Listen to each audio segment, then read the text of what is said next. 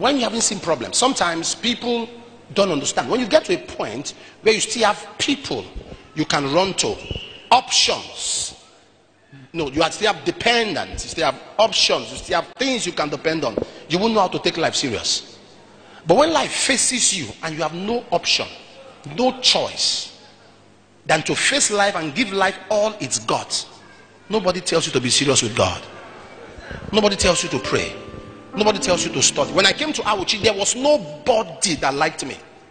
All the pastors were against me. Everybody was waiting to just hear something bad has happened to me. I had no choice. I had to pray, I had to fast, I had to seek the face of God. If you come to my house then, from the down floor, you'll be hearing upstairs, down here, go. You come here, gaba. Everybody was mad. We are like, God, where are you? Anywhere you are, please come. Are you following me? And even now, in fact, I am more serious now than I was then. That's the truth.